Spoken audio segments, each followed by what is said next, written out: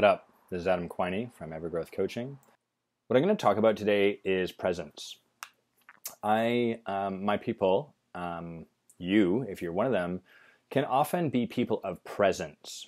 And there's costs, and there's just like every aspect of our essence, of part of our qualities, our presence can either be, well, it can be used for good or bad, or it can be used in ways that hinder us or allow us to succeed.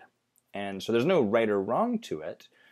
It's really a game of noticing how we're showing up in the world. And that sounds easy, but it is tough to catch ourselves in our blind spots. So one of the things that is really particular to people of presence is that you are probably quite powerful in the way you dress. You don't, like your presence is made manifest. One of the ways it shows up in the world is that you know how to make an outfit. And when you show up in the room, people notice. And it's easy for you to pass that off like, oh, they're just noticing the suit. They're just noticing the crazy pocket square.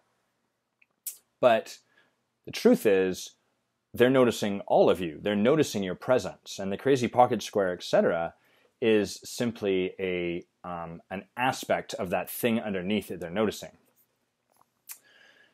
One of the things that people of presence can struggle with in their outfit is that, again, it can be a challenge to turn off. And so you may find yourself wearing very good outfits, or, you may have an experience where people feel like they have to shrink around you, or they're intimidated by you, or, these are terms often leaders of presence hear as intimidation, scary.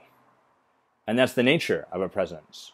That's the nature of having a presence, is it's very impactful. You're a very impactful person, and the way you show up can really have a big, powerful blast.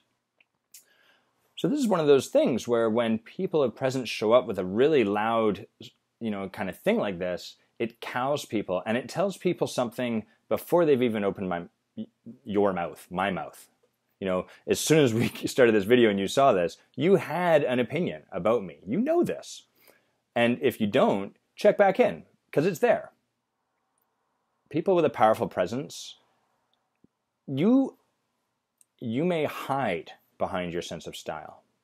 You may show up with bold, powerful, passionate sort of colors, like dressed like this, and you may even be watching thinking, yeah, I do that too, that's great.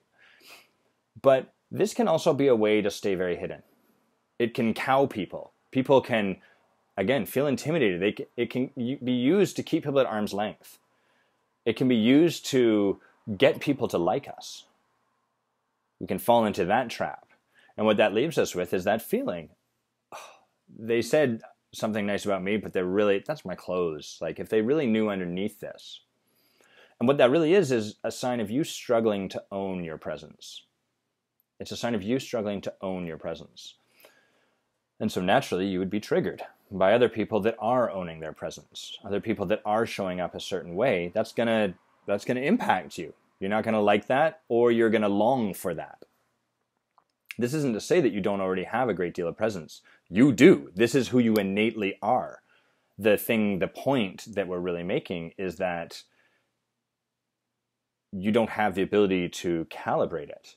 And there's certain places where you really struggle to be seen. And presence is one of those tools that you can use to sort of keep people out. When people see this, it creates an impression that has an impact on people. And it's not that you get to, your impact will show up no matter what. There's also a safety in people putting their presence out there as a shield. Because when people don't like it, then you can project that onto the presence shield too. The presence shield as well. They said that, they reacted that way to me, but that was really my clothes. They were reacting to that, and they just don't know how to be with that. You'd see a lot of this in goth culture when I was growing up, because it was so outrageous, people would have a reaction, and then it kind of allowed there's a pushback. They're not rejecting me, they're rejecting this handkerchief that I have. So you likely have an incredible presence and often struggle to be as awesome as you actually are. And I use that word really intentionally. You are awesome. You generate awe when you come into the room. You generate awe when you're on a video. Your voice is commanding. These are the qualities that you have, and you've learned that they're not safe in a lot of cases. People may throw tomatoes at you. You may offend someone or a lot of people because you have a presence, you have an impact. Sometimes the impact you make can also be destructive as well as creative.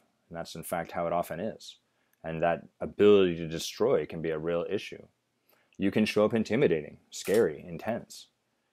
We could create the list on and on and on. And if this is you that I'm describing, then you should really, we should have a conversation, because that's how we get to yours.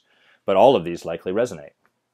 Like, if you're one of my people, leaders of presence, these are some of the qualities or the experiences or the things that you may want in your life. First, you want an experience of yourself in full awesomeness. You don't want to have this experience of constantly honing yourself and pulling back and letting out only so much. And on the flip side, you want an experience of being unleashed, of just like, all of your power let out into the world. Because presence makes power dangerous too, right? You have a great deal of power. And one of the things you really want is you want an experience of that power out there in the world. Third, you want to have the impact that you know you're here to make and that you know you aren't making. You are aware that it's not happening. Maybe only a little bit aware, although given the nature of who you are, the nature of your being a leader of presence without even doing any work, you also can feel it's a big gap because you are capable of creating so much impact. You want, you crave excitement. You crave to be seen. And you crave this, you crave safety in a funny kind of way. Not safety like most people crave it, but safety to know that you will make the impact that you are here to make. There's a fear that you may experience where it's, boy, I'm never going to make my legacy. There's never enough work you can do to make up for that absence of your presence that you feel. And so you are ready to go from that absence, that gap, to creating this one, to actually go past a baseline and really get clear on what you would create if you were to pour all of who you know you are into what you do, and really into who you be. Imagine how that would have an impact in relationships. Imagine how that would have an impact in the way you showed up. Maybe even your sense of style would be different. Imagine the impact that would have in your romance. Imagine the impact in your jobs. So these are some of the things that I think you may hunger for, and who cares? Those are what I think. What is really the crux of this, the cornerstone, what really makes this of value, is that we draw that out of you. I want to hear what you see for yourself. So if that resonates, if any of that resonates for you, I would love to get connected a little more deeply than me saying words at the camera on my screen and then you got excited, you at another point listening to those words. Let's get live. Let's actually have a conversation and see what we create out of it. So we'll finish up there.